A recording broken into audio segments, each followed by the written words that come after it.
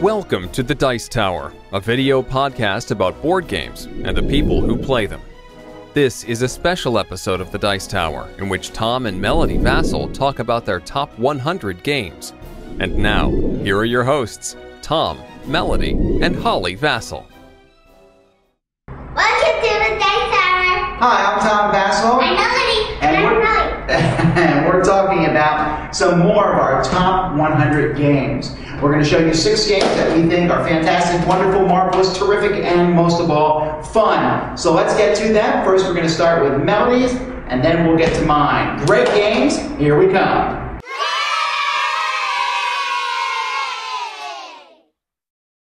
I like this game because kings are awakening queens. Yes, there's kings and queens. This is actually one of the first games that I've ever played with Melody when she was very young, and we played it several times.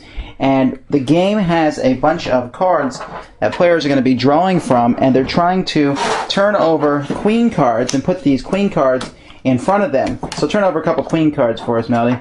Each queen card is worth a certain amount of points. For example, that queen is the heart queen, and she's worth 20 points. And then the queen next to her is the rainbow queen, worth 5 points.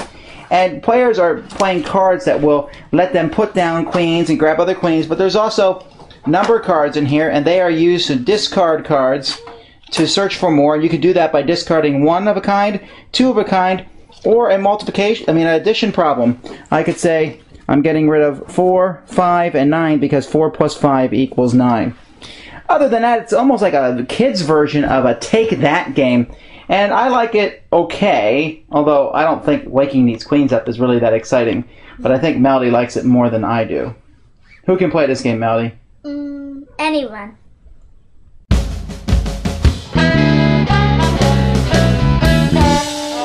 Here we are with first of 3 games that has a gold sound to it, I suppose. This one's Dragon's Gold. This is a game that's out of print, and I hate when I talk to people about games that are out of print, but basically the game is very simple in the sense that there's a bag here that's full of all different treasures. Now these treasures are actually really quite boring. When you look at them, they're just a bunch of little flat discs, little different discs, and so there's different kinds of treasures that you can find in the bag. But with these treasures, you're going to be negotiating over them. Some of them are worth 3 points, some are worth 1. Some are worth points only if you have the most of that color. One's worth 15 points, but you don't get any other points from having majorities of colors. But each time you have to make a negotiation for different jewels as you kill these dragons. And you only have 1 minute to do so. You have a timer, and if you don't come to a deal within 1 minute, no one gets anything. These deals can't involve the future, they can't involve the past. It's just you have to make a deal right there and now. It's a great negotiation game, one that I find a lot of fun. I'm certainly glad I have it in my collection. If you can ever find a used copy, I'd recommend picking it up of Dragon's Gold.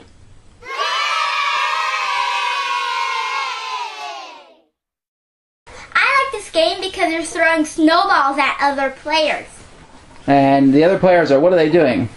Sledding down the mountain. Yeah, the game has a pretty neat theme where you're sledding or ski-boarding down the mountain while these Yetis are on the sidelines throwing snowballs at your people. It's basically a 2-player game, or more than 2-player, I suppose, as each player takes their racers and use them to maneuver down the mountain, and whatever space you're maneuvering on, for example, the green guy, when he's throwing a snowball at you here, he only needs a 3 or higher to knock you off there, while he needs a 6 to knock you off there. But there you can see the red one only needs a 4 or higher to knock you off. So in the middle, both snowmen can throw snowballs at you, but on the one side only one can, but he has a much better chance. There's some strategy, but it seems like when we play, Melody never makes it down the mountain because I'm always knocking her off her sled, and I never make it down the mountain because she's always knocking my guys off their sled. It's a lot of fun, very interesting to play game. And I enjoy it because of the sledding down the mountain so quickly. And you? Me too.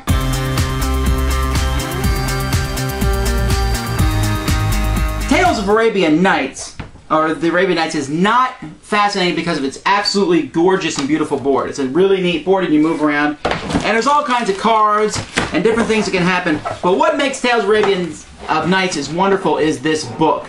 It's a choose-your-own adventure type style book. As you move around the board, I might read to you that you try to, you meet a poor beggar, and you listen as the other begins a tale of woe as you have never heard before. If you have no skills, weeping uncontrollably, you give him all the coins you are carrying with you. What's wrong with you? Why would you do such a thing? So you lose your money at that point in time, and it feels very random to some people. They say, how can you like a game like this where this book here, everything about it is just one big story, and you don't know what's going to happen yet. But do we like stories? Yes. Yes, I love stories too. And Tales of Arabian Nights, you feel like you are in the story. The decisions you make, I don't know if they're going to help you or hurt you. And you know, sometimes it really feels like you're just randomly flailing along, seeing what will happen, and your life gets worse and worse and worse. But eventually, someone's story comes to a close, and they win the game. And that, my friends, is why you play Tales of Arabian Nights. Not because of who wins the game, but because of the journey on the way there.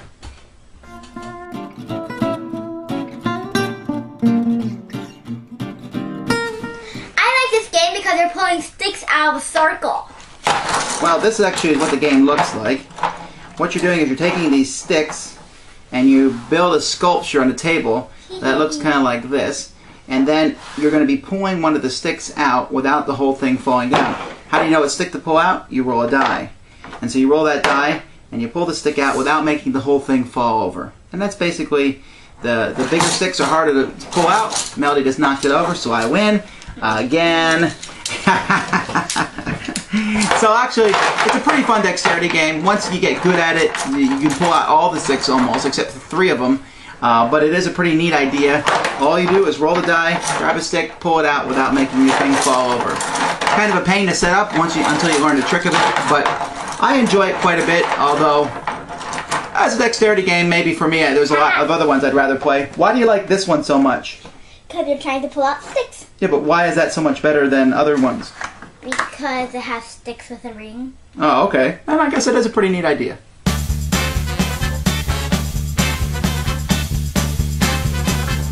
Ink and Gold is a game that has many different versions. The newest one has these little tents that come with it. But in this game, each player is an explorer looking for different treasures that you'll find in the course of a game.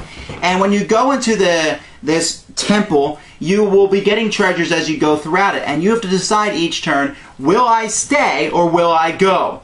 And as you go on, the treasures will accumulate, but traps also may come, and if too many traps come, you get nothing. But the whole game comes down to, should I stay or should I go? And if you go, you'll get treasure, but if you had stayed, you might have gotten more treasure. It's a good push your luck game, and it works for up to 8 people. The components themselves are okay, nothing really to write home about, although they're very nice and the artwork's great. But it's just the whole package of a game. It's one of those games that I bring out and never fails. I see it work all the time, and so it must have a place on my top 100 list. Alright, well, I hope you enjoyed those games. I hope that maybe gives you some ideas of games that you might like. We'll be talking about some more of our top 100 games quite soon. Until then, I'm Tom Vasel. I'm Melody. And I'm Sane. Thanks for joining us today. For more written, audio, and video reviews, as well as the #1 board game podcast, check out the website at www.thedicetower.com. Until then, this is Eric Summerer, and you've been watching The Dice Tower.